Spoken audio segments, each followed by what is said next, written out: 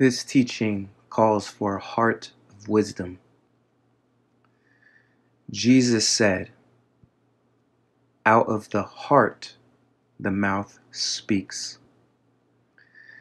It's not what comes into your mouth that makes you dirty or a bad person, but what comes out. It's not all the good works that you do or deeds that makes you a bad person, but out of the mouth, the heart speaks. What do you say about other people? What do you think about them? Do you think good things about people or bad things? A good tree can't produce bad fruit, and a bad tree can't produce good fruit.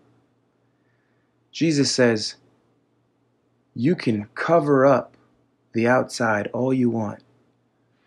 You can even pretend to do good things.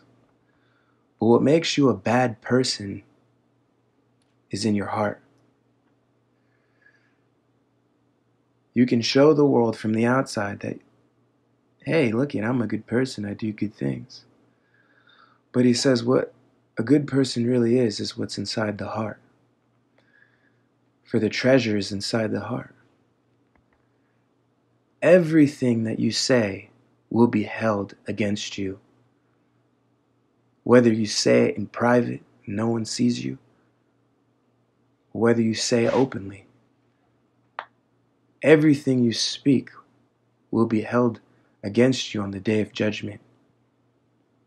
Personally, I believe this is the day of judgment.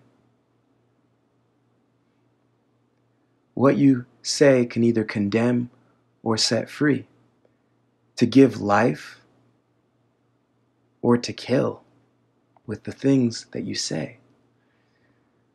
Now I know what you're thinking. Oh, I'll just go around saying a bunch of good things. It can never be. Something has to happen within your heart.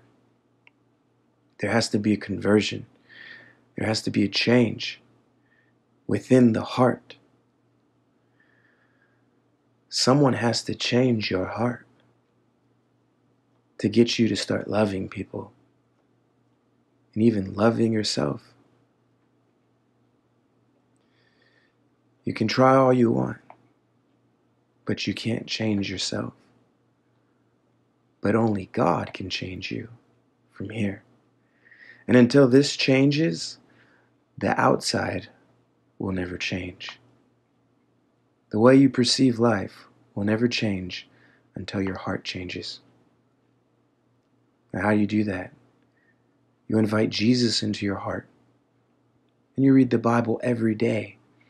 The Bible says about itself, God says about His Word, it's sharper than any double-edged sword, piercing through the dividing soul and spirit. He's basically saying it's clean. And he says, wash yourself in my word every day, and I will clean you with it. But if you listen to the world's junk, the music and philosophies and television, you're feeding yourself the reality that you live in. But if you don't even believe what I say, why would you even open up the Bible? You want to come to heaven? You want to have peace and love and joy that's not materialistic or based on status? Come to the Word of God, humbly, like a child, and be taught. But if you like the way that the world is, the gossip and the bickering, and you enjoy who you are and you think that there's nothing wrong with you, be my guest.